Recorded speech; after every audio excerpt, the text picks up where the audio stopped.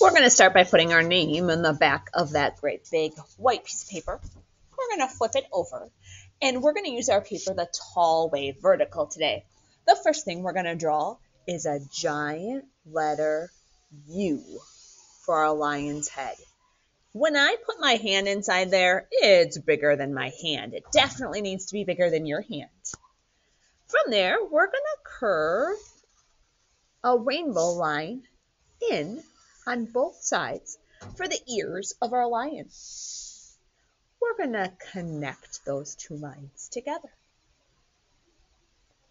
Inside our lion's ear, we're going to make two rainbow lines, one in each ear, and we're going to connect those at the bottom too.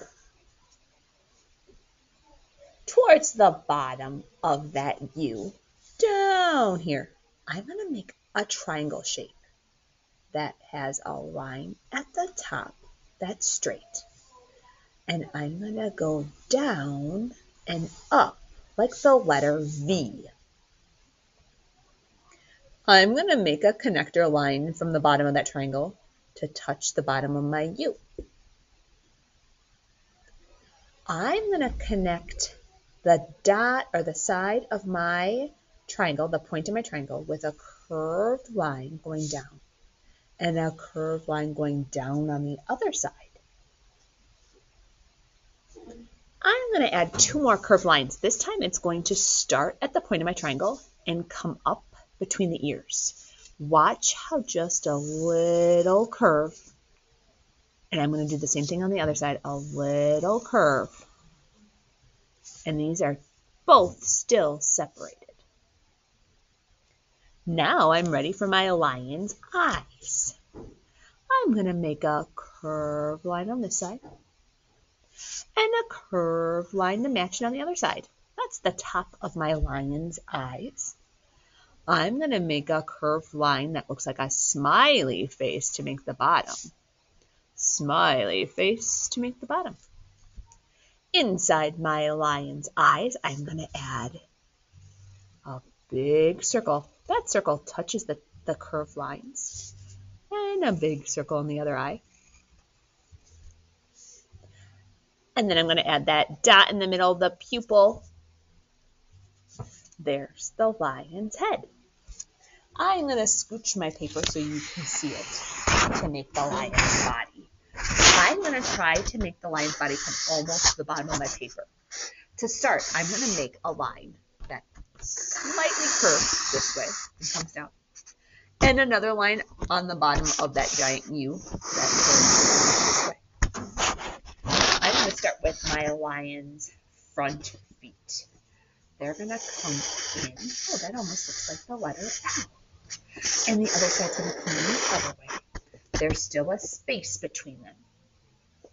And I'm going to draw what looks like part of a square.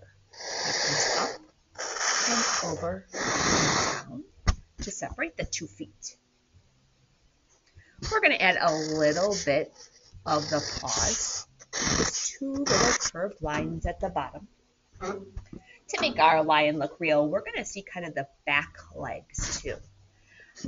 Between the legs, I'm going to see part of a foot.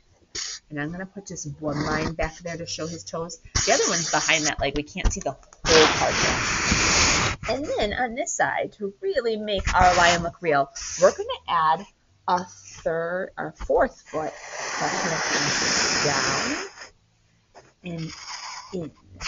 See just part of that back leg. And if you have room, you could add a little bit of the paw shape too.